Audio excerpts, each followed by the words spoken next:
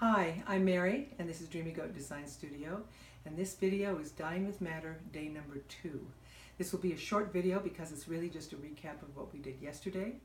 And if you will remember, I was the student yesterday. I tried out for the first time a recipe for dyeing with madder that I really like.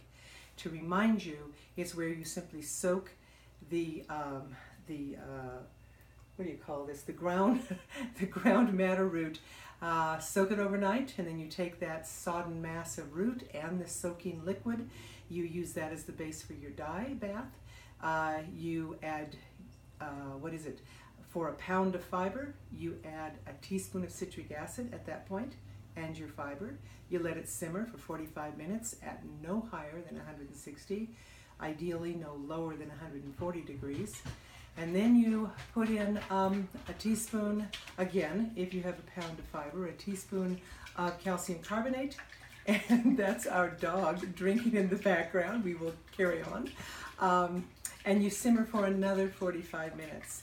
And what happens? Well, you get this remarkable color, which I'll show you in just a minute.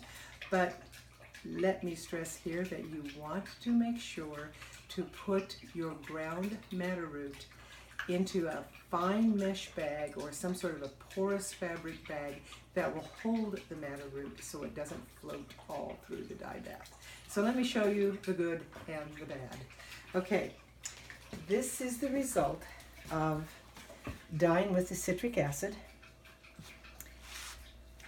It is a beautiful orange, wonderful fire orange. This is mohair. This is gray mohair. This is Peggy Agnew's merino fleece. Her name is Faith. That I believe is Red Creek Farms. And this is, what is this? Is this just Blue-Faced Leicester or is it something else? Regardless, it's a wool top, and look at that magnificent orange. Now that's the good. Here's the bad. The bad is madder root everywhere. And I'm not really too unhappy about it because look at the big chunks. They do shake out. These are still damp. So as they dry, more and more of this root will drop off, and then I will manually open it up and flick it out. It's not an insolvable problem. It's just an inconvenience. Okay, so it will take time for me to get this out, but I will because I really like this color and I really want to use it.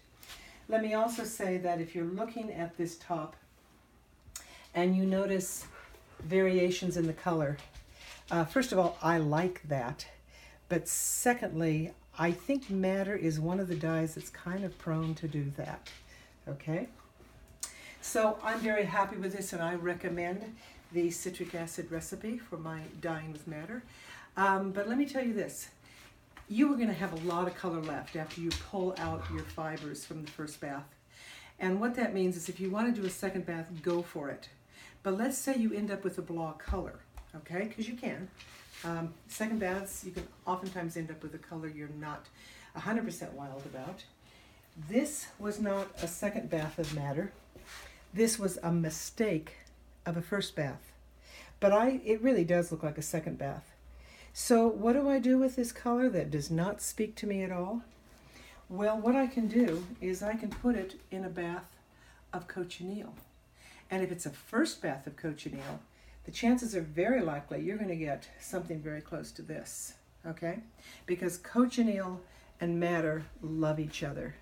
In fact, if you were to put this into a pot of a first bath pot of cochineal insect, you will get a red that will just scream at you.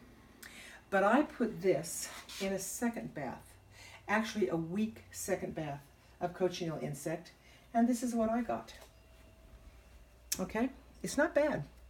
It's not bad. It's perhaps still a little lighter than I would like, but heck, I'm getting closer to having a really workable color. So play around with your second baths. And for heaven's sakes, as long as the fiber is wet, which means the mordant is still active, you can overdye any color you want with a second color. And that's where the fun begins. Just be sure to take notes, so if possible you can duplicate your efforts should you want to in the future. All right, so what's on the agenda? Well, I'm not going to be at the dye pot for a short while. I will be back, at which time I want to play around more with matter, and I also want to go back to cochineal and play around more with the cochineal insect. So I'm not done with dyeing, but I do want to tell you that while I'm gone, I will be beside the ocean, and I want to play with salt water, which I've never done before. So I have a little tiny amount of fiber that I will dye with cochineal, and I think it's the Rubia tinctoria. This, remember, is the Rubia cordifolia. The Rubia tinctoria tends to go redder, and so we'll see what happens when I use that particular madder root with salt water as the dye pot, or as the dye bath. I will definitely post photos, if not an outright video. Okay, see you soon, and happy dyeing. Thank you.